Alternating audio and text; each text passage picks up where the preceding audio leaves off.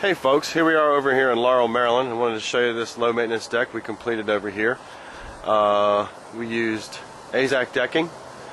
We used the 6x6 post sleeves, and the reason we did that is because of the azek capboard that we incorporated with the railing that matches the decking.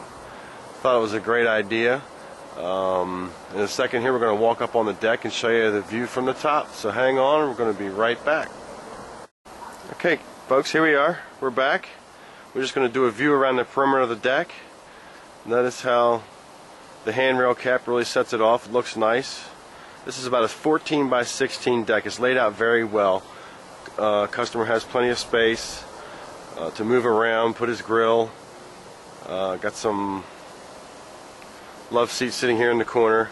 So when you're thinking about designing a deck, make sure that you kind of lay it out first with an area maybe in the size of the deck that you want, maybe with a room in the house, to kind of see how it's going to lay out, make sure all your furniture is going to fit. Hope you enjoyed. We'll see you on the next video.